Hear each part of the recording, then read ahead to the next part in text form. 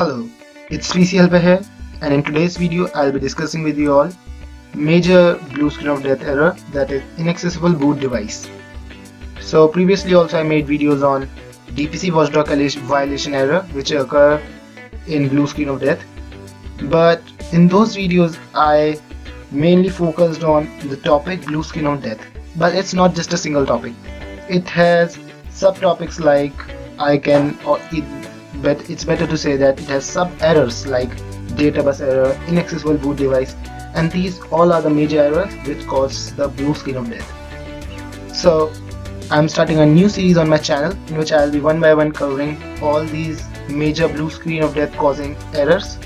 So I'll be starting with this inaccessible boot device, and I've got a few workarounds for this issue, so let's get started.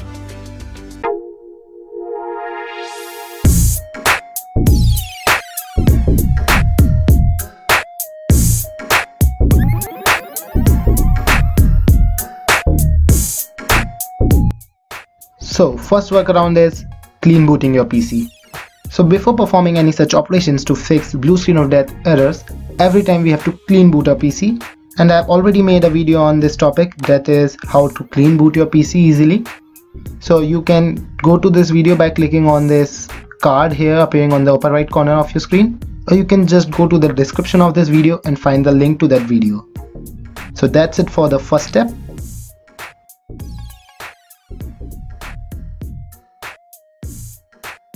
Now let's come to the most important part of the video. So basically this problem has only one major workaround, because when this error occurs, your screen is like this, in which it shows inaccessible boot device, and it keeps on restarting. Your PC keeps on restarting, so it's hard to demonstrate how to fix this error. So I've used screenshots to demonstrate the fix of this issue. So your PC restarts and it shows this screen, your PC ran into a problem and needs to restart, and after that it keeps restarting and a screen like this appears in which it's written that preparing automatic repair. After some time it shows diagnosing your PC, and then a screen like this appears. So now the main part starts, that is, now you have to click on the advanced options. Now you just follow all the steps and most probably this issue will be resolved. So once you click on advanced options, you will be redirected to this screen, and on this screen you have to click on troubleshoot. So once you click on troubleshoot, you will be redirected to this page, and on this page click on advanced options. Once you click on the advanced options, here click on command prompt, and once you click on the command prompt, here you can see all the users of your PC. So I only had one administrator account, and it is recommended to use the administrator account to solve this part. So just click on the administrator, and in administrator type the password of your PC or laptop, whatever you are having. So type your password and click on continue. Then once you have written your password, you will be redirected to this command prompt screen. Here you have to type C and this colon, and once you press enter, now you are in the C drive.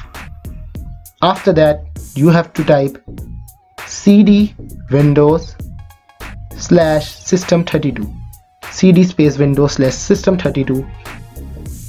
After that you will be in system32, and here you have to type cd space config. So what we have to do is we have to enter the config folder in system32. So here we write cd space config. So once you write cd space config, you will be in the configuration folder, and to see the elements of the configuration folder, type dir in capital and press enter. It will show all the components. Once you press enter, it will show all the components of the config folder, and here you can see there SAM, security, default, system, and software. These are the major files that we have to replace. So once you open this, here type cd space regback, registration backup it is. So here we've got this registration backup folder inside the configuration folder, so we have to enter this folder. So as you can see, as it's not really visible, so it is reg. BACK, registration backup. So once you press enter, you are now in registration backup folder, and to see the elements of this folder, just again write dir. Now you will be redirected to this registration backup folder.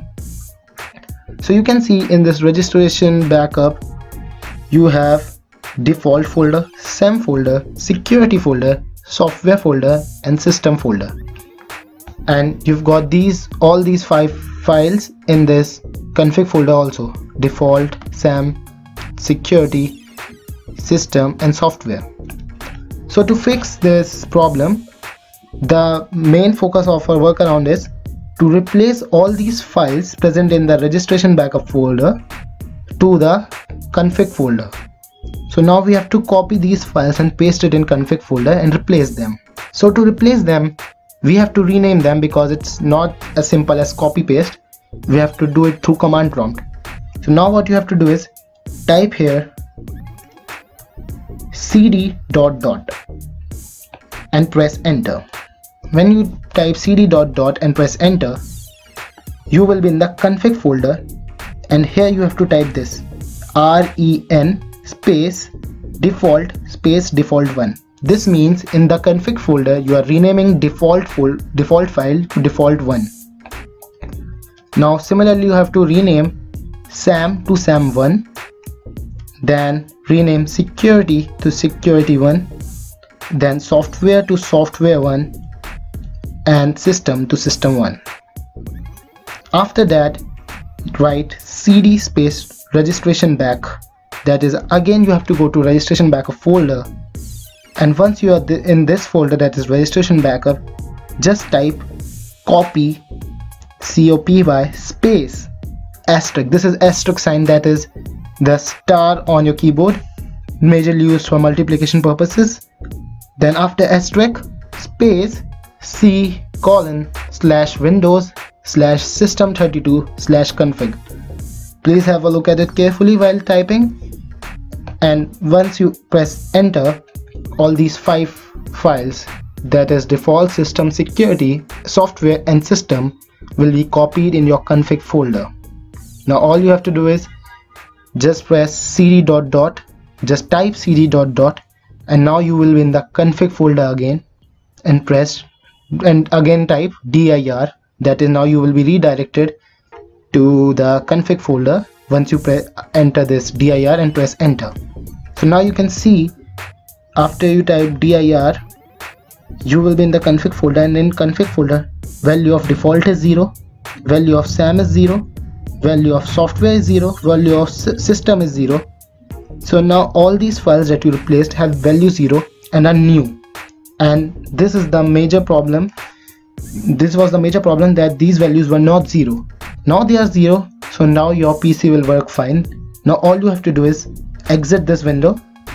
So now just type exit, type C Windows System32 config, and just type exit and press enter.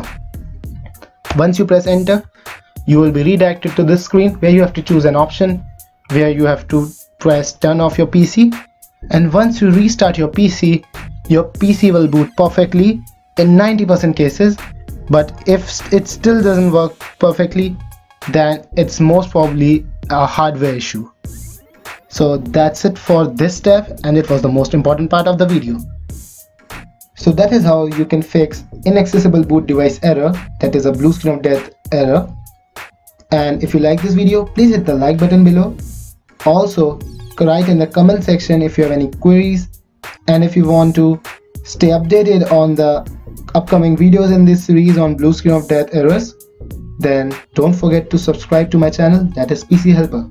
Thank you and have a nice day.